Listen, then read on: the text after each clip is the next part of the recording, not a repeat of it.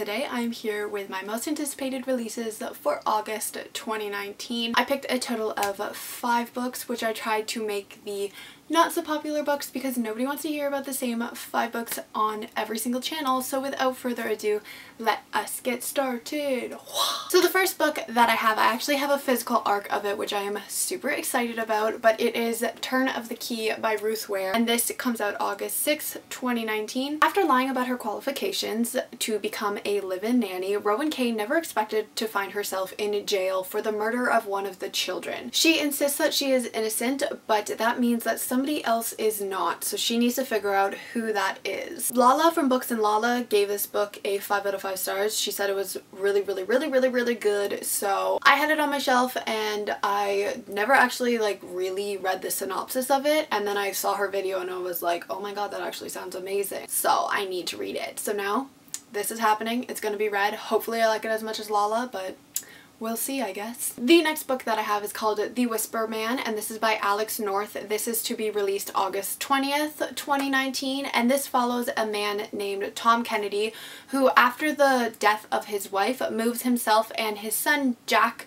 to the small town of Featherbank. This town has a past. 20 years ago, there was a serial killer on the loose that they called the Whisper Man because he would lure his victims out of their houses by whispering to them through the window. After Frank Carter was arrested, the town has been very peaceful until one night a young boy disappears, resembling the crimes of the Whisper Man, which sparks the rumor that the Whisper Man was actually working with an accomplice. Detectives are on the case and Tom thinks everything will be fine until one night Jake hears whispers outside of his window. I just think that this sounds really creepy. I love serial killer books. I don't know why. I find them so fascinating, but I'm into it. Stabby, stabby, murder, murder. So I'm really hoping that somebody gets stabbed, stabbed, murder, murdered in this book, as long as it's not Jake because he's a child and I don't want children to die.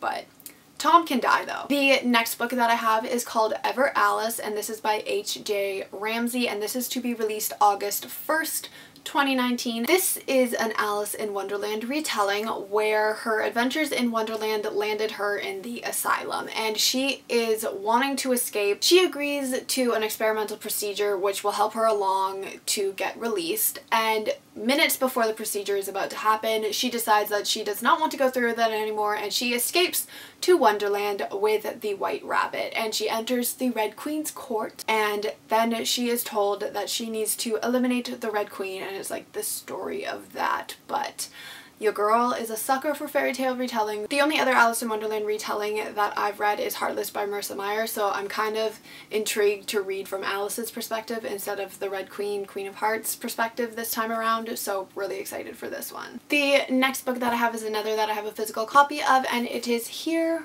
There Are Monsters. This is by Melinda Barub. I'm probably saying that wrong. I'm sorry. It's like a French name. I can't do it. But this is also to be released August 1st, 2019. This follows 16-year-old Sky, who moves to a small town with her younger sister Deidre. She is able to fit in seamlessly, but Deidre has a bit of a more difficult time. She starts to withdraw from people and she becomes obsessed with the swampy woods outside their house. She spends most of her time building these strange sculptures out of mud and twigs. Then Deidre disappears one night and Sky is visited by a monster outside of her window who tells her that she's the only person able to save Deidre before it's too late. And it's basically the story of that. But I was initially drawn to this book because I think that the cover is gorgeous.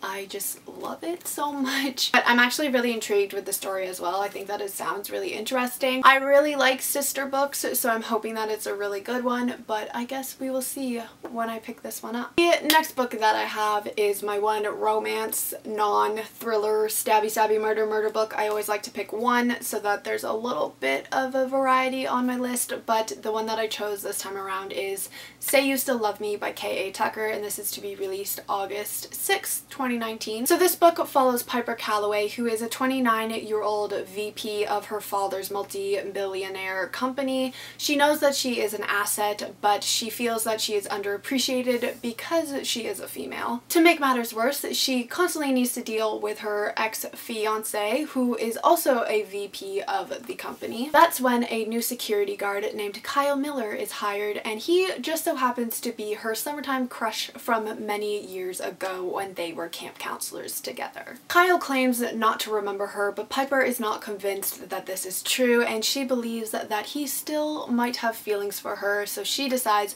that she is going to put these feelings to the test, and it's basically the story of that. But my guess is a typical K.A. Tucker book, which is usually enemies to lovers or friends to lovers, so I am so here for it because those are two of my favorite tropes, so hoping that this is a good one as well. Alright guys, so that was my most anticipated releases for August 2019. Let me know down below if any of these interest you, if you've read any of these, or what books you are excited about for August, and I will see you all in my next video.